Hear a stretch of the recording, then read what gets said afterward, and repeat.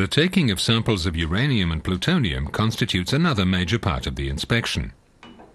Here again, inspectors must be certain that the material present on site corresponds to the declarations made by the operator. The Commission has its own laboratory in Karlsruhe, Germany. But in order to limit the transport of radioactive samples, a special laboratory has been established on the site of the plant at La Hague. Here, for example, samples from solutions of spent fuel are being analyzed. Il s'agit donc d'échantillons qui sont hautement radioactifs. Donc ils sont derrière des écrans biologiques, donc une chaîne blindée et un verre au plomb d'une épaisseur d'environ 30 cm. Ces échantillons vont être tous manipulés avec des télémanipulateurs. Il n'y a aucune intervention qui peut se faire ici en chaîne, c'est trop radioactif. The checks and analyses sometimes reveal discrepancies. In most cases, these are minor accounting errors which can be corrected on the spot. If then there are really infractions, serious irregularities that not solved in spite of our remarks, then the commissions can use the Euratom Treaty and impose sanctions either to the member state or to the operator. Those sanctions can range for a simple warning up to taking away the nuclear materials from the operator. This is the Sellafield reprocessing plant in Britain. This strategic site has given rise to one of the most serious disputes in the history of nuclear safeguards. Since the first Euratom inspection in 1986, the Commission inspectors have not been able to perform adequate verification activities in one of the storage ponds because of poor visibility and high radiation.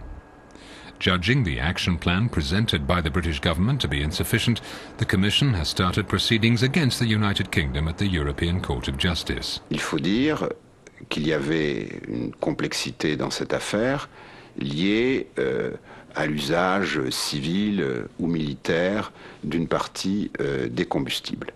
Mais l'essentiel est là. Lorsque les rapports de nos inspecteurs sont devenus vraiment alarmants, nous avons agi. With the accession of the 10 new Central European countries, the inspectors' area of operations has widened. Between them, these new member states have 19 nuclear reactors, which were built according to the norms of the ex-Soviet Union. Obviously, post-enlargement, all these installations have been subjected to European Commission inspection.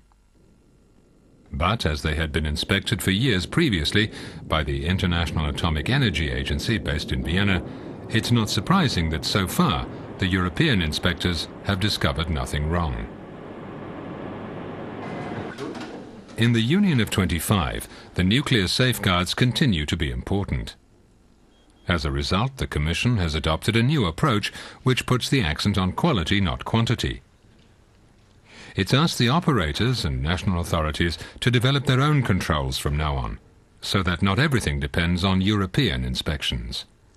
Ich glaube aber, dass diese Vorortinspektionen in Zukunft von den nationalen Behörden durchgeführt werden sollten, von unabhängigen nationalen Behörden, und dass die Europäische Kommission die Verantwortung dafür tragen sollte, dass es dafür Qualitätsstandards gibt, dass es Stichproben gibt, eventuell im Peer Review, also dass man hier Methodik entwickelt, um die Sicherheitskontrolle vor Ort dementsprechend optimal gestalten zu können. Nous évoluons vers un système où nous contrôlons les contrôleurs nationaux.